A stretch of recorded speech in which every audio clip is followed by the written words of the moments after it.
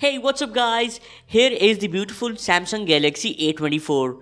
Today I will show you how to mirror screen of Galaxy A24 to your smart TV or how to use smart view of the Galaxy A24.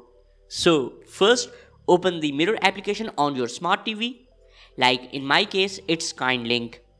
After opening this feature on your TV, on your Samsung Galaxy A24, drag the quick toggle or the notification panel.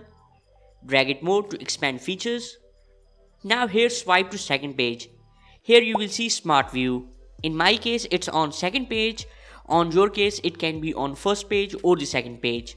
Just see this play icon. Now tap it. Now tap next. Then continue. And here your Galaxy A24 search for your TV, which will appear within seconds. Like my smart TV is showing in results. I will tap on my smart TV name.